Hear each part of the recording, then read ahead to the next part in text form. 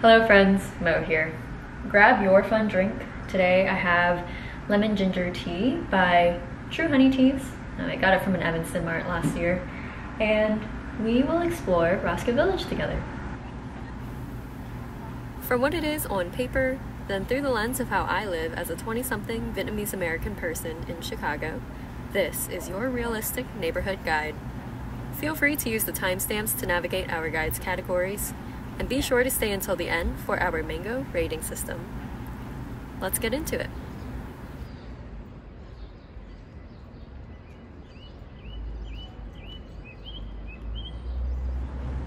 Yes, Roscoe Village, the place to be and the village within the city. Let's dive into how exactly this super family-friendly kind of stroller capital of Chicago came to be. Roscoe Village is the neighborhood west of Lakeview, which basically all started when land developers wanted to construct Riverview Park, which was to be the world's largest amusement park. Never quite understood, by the way, how these places could all claim that they're best and biggest in their respective categories, but I digress. Riverview Park operated from 1904 to 1967. For more than 60 years, hundreds of thousands of people flocked to this park, which again resided in the heart of Roscoe Village and thus North Center. The park ultimately started declining in the late 1960s because, as we know, people were racist. The park named games and rides that the NAACP actually was able to lobby and shut down after a while because people of the public would unofficially rename rides with full-on slurs. White flight is of course what ultimately ended the venture once and for all. Riverview Park was becoming less and less valuable than the land that it was built upon. Once sold, it became what we now know as the Riverview Plaza Shopping Center, which includes Mariano's, Joy Yee, and Wingstop, the Chicago Police Division, DePaul College Prep High School, and Richard Clark Park. And actually, if you walk through Richard Clark Park to see the river and the eventual kayak rental house and all, you will come across a wooded area that people now use for biking and skating. And in this area, if you look closely enough, you'll actually see the original Riverview Park foundations. Anyway, scaling it back down a bit, we are back to Roscoe Village as a neighborhood. With tourism happening on its outskirts, many businesses, especially bars and pubs, started springing up along Roscoe Street, Belmont Avenue, and Western Avenue. And of course, with park workers and new business owners coming into the area all at once, many people started building new houses on top of what were originally greenhouse spaces. This slow development occurred until about 1920, when Roscoe Village officially tore down any remaining greenhouses. Rapidly, 2 flats were being built, and first to move in were originally home to second-generation German Americans and Swedish immigrants, all who were originally working at the growing factories that were popping up on the eastern side of the neighborhood. With the Great Depression to follow, people stopped working and started wanting to move out. No one wanted to move in or buy within the village anymore with how desolate it was quickly becoming. In the late 1970s, a series of garage fires is what ultimately started the Roscoe Village Neighbors, or RVN. The neighborhood group, RVN, recovered the area's reputation by starting its first ever Roscoe Street Summer Festival in 1986, which is now known as Retro on Roscoe. Now, in 2024, you will see many strollers and dogs being walked about along streets of the village. Adjacent to Lakeview, Roscoe Village is a neighborhood most convenient to the Belmont red, brown, and of course Rush Line purple lines that are to the east. But back in the heart of it, sort of to the west, that is where we will explore some food, shopping, and entertainment. First, let's quickly get nightlife out of the way.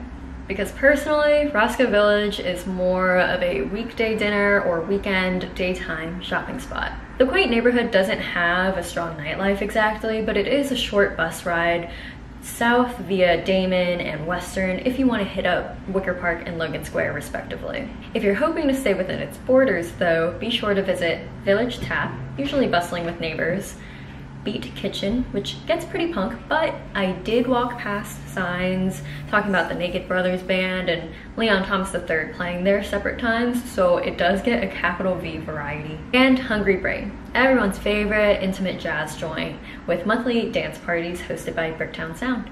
Again, I feel Roscoe Village thrives in its early morning to mid-afternoon times of day, so its coffee shops are no exception. Ordered from west to east, we have first on our list Levant Coffee on Roscoe Street. The newest coffee offered on the block, this small coffee shop has more interesting menu items such as baklava latte. When I visited very early on a Saturday morning, the line went out the door since the order here line wrapped around one way and the pickup here kind of group. They simply existed in a cluster. It is a very small space inside, but it makes for a more quaint time in non-peak hours with its available waiting bench. I love stopping in because they have baked goods from Deflowered Bakery. If you're in search of always gluten-free, sometimes dairy-free items without going as far north as Andersonville, Levant Coffee has got your back.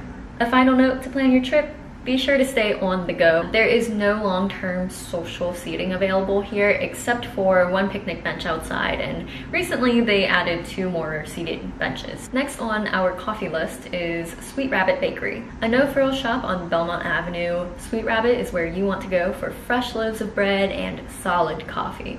Unfortunately, they rarely have gluten-free goodies and they do not have public Wi-Fi. However, they do have a few tables and chairs both inside and out for all of your socializing or reading needs. Lastly, before I take you shopping, enter the Bakehouse back on Roscoe Street.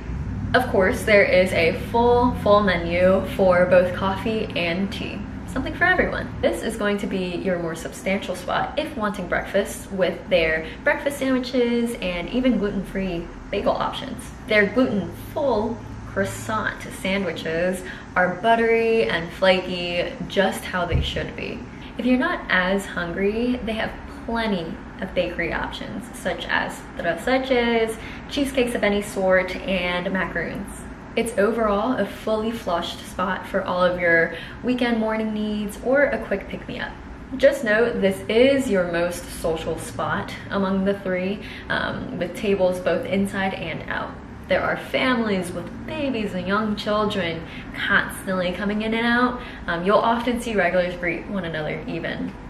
It's really sweet to see, but it's probably not ideal if you wanted to sit and quietly get work done. However, there were plenty of outlets along the wall to use inside. Here's a noise sample.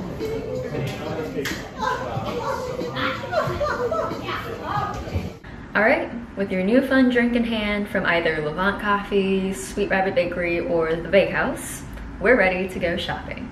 Let's start with bookstores. Closest to the Bakehouse is the Last Chapter Bookshop. While I don't personally enjoy romance reading, I can recognize a good niche bookstore when I see one.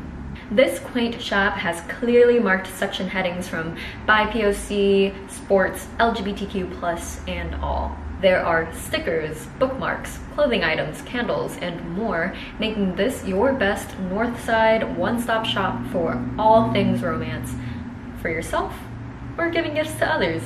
If you're feeling photogenic, be sure to head toward the back. There are 4 mirror selfie setups, all with different interactive activities and aesthetics. I often enter with new visitors, and every time I do, I'm greeted by 2 friendly faces waiting at the front. Walking further west down Roscoe Street, you'll come across Roscoe Books.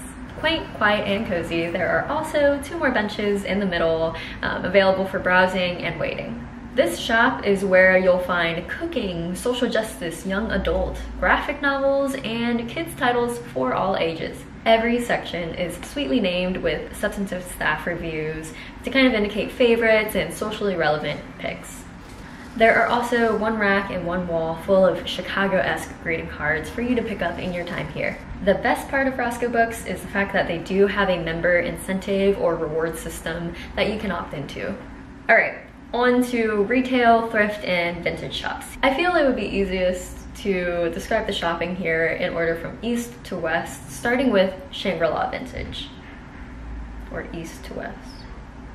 I forget which direction I've been starting with since the beginning. You get the deal though. Shangri-La Vintage. This purple exterior store is filled to the brim inside with clothing and accessories for all genders from the 50s through the 80s. With this, if you have a bag or a large load you're carrying, be sure to check it in at the desk or leave it with a friend outside so you have an easier time meandering about. Also, this way you wouldn't risk snagging clothes and whatnot.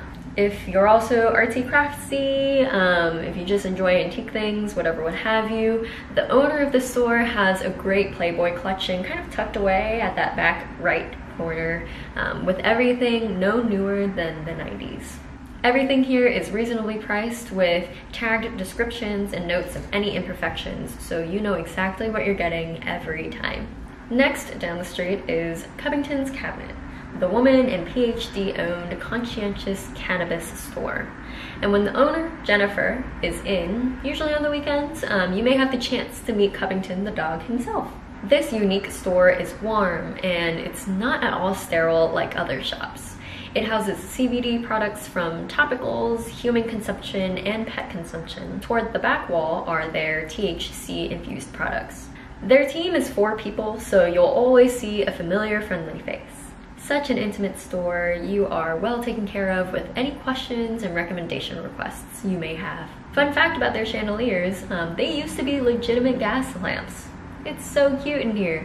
Finally, this place does have a reward system which you may opt into, which I do heavily recommend because they have unique kind of random percentages off future purchases. Continuing down the street is the Village Discount Outlet. There are multiple locations of these across Chicago. For any of these locations, Roscoe Village included, be sure to carve out time and put on your headphones. These are true definitions of thrift shops, and this location is massive with a basement full of items. More details on this another time as I kind of compile a Chicago thrifting video, but again, these clips show you it's a great time. I would be remiss if I did not mention these last 3 miscellaneous stops. Roscoe Village has amazing food which you should definitely check out, from Thai to Mediterranean and pizza at Bertoli's Pizzeria on Addison. However, you might notice some more energy kind of buzzing about around the region. This is everyone's favorite burger and milkshake in the area specifically before stopping into the Village Tap or another bar to continue the night. The inside is teeny-tiny, with a few tables and chairs hugging the windows to look out, so the draw is definitely in people taking food and beverages to go or out to the sidewalk setup that they have. I've seen a couple of people squeeze strollers through the cramped door area, which I am unsure is worth it, but you gotta do what you gotta do. If folks are in the area with $13 to spare for a quick lunch that is certified good, I would recommend it. However, because this is a classic spot for all of my gluten-free and dairy-free substitution needing people, and this is not your place. To either start or wind down from a nice day, you can always check the calendar for move, therapy, and wellness yoga. Yoga classes here are pretty intimate. I believe they accommodate maybe 9 to 15 people maximum from the times that I went there and tried to count around. I personally prefer this though to larger studios practices. So if you've been looking for a smaller yoga class to get you out and about, but not with like microphones and whatnot, with 50+ people, you might want to check this place out. They have monthly discounted packages and all. Just ask the front desk. If you are also on ClassPass, they're available on there. Therapy sessions at Move are also available with insurance and sliding scale options. After exiting Move, you can walk south down Hamilton Avenue and you'll come across Victory's banners, books, and gifts for all of your incense and kind of last minute gift shopping needs. This small shop run by a married couple has got you covered with everything under the sun in terms of gifts, as long as you're stopping in when they're open on the weekend. They grow fresh mint outside, by the way, for anyone to take if you do also happen to pass by when closed. That was a lot for such a simple neighborhood, and so I'll start to wrap this up with some facts for you. Street vibe and traffic: we have very quiet, tree-lined residential streets. Roscoe Street is busier with neighborhood cars and bikes, and Belmont Avenue is especially going to be noisier with more city commuters.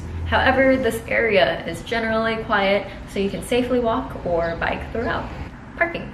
Lots of free street parking. I don't think I've really seen permit parking in the heart of Roscoe. I might have just missed it, but the only paid moments are going to be on Roscoe Street and if you're as far north as Addison. If you're on Belmont, just be mindful of the kind of red City of Chicago signs that tell you if it's no parking from 4 to 6 p.m. for example, or certain inches of snow, that kind of deal. Lots of tiny parks for families, but for folks like me to picnic and enjoy outside of mini league baseball teams, try out Hamlin Park.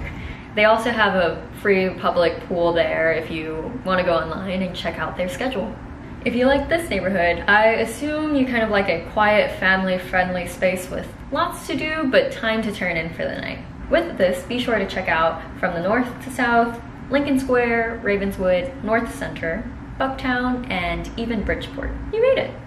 We stayed true to our name of Mango Mo by rating my personal experiences on scales of color, based on atmosphere, environment, ambiance, aesthetics, and texture, based on intent, the purpose, and impact of a place or space. For Roscoe Village, I rate it a sweet on this arbitrary photo for scale reference. Based on the atmosphere, this is the perfect neighborhood for a sunny day on your feet with no time constraints. Seriously, if you live on the north side and have yet to visit, you won't regret the kind of deeper breaths of fresh air you may be able to take with how less crowded it is here. Based on the intent, it never seems to do more than what it wishes for. Roscoe Village has grown to be an affluent and strong community-based location. I remember seeing so many flyers for an anti-Raising Cane's drive-through petition, construction petition, and I never heard anything again about a Cane's after that month of, you know, whoever was putting up those flyers. Also, the annual Retro on Roscoe is always a hoot, and Roscoe Village is quite close to Lakeview, so the neighborhood gets to share in other neighborhood kind of city local fests such as Burger Fest and many summer porch concert series. It seems Suki has awakened from her grooming and nap time, so why do you look like that? I will give her a treat and stand up to play momentarily. Oh, you're leaving. Thank you all for exploring Roscoe Village with me. Be sure to let me know what your favorites are down in the comments, either from this video or your own that you've encountered. Subscribe and be sure to visit hellomangomo.com for more. Until next time, be well.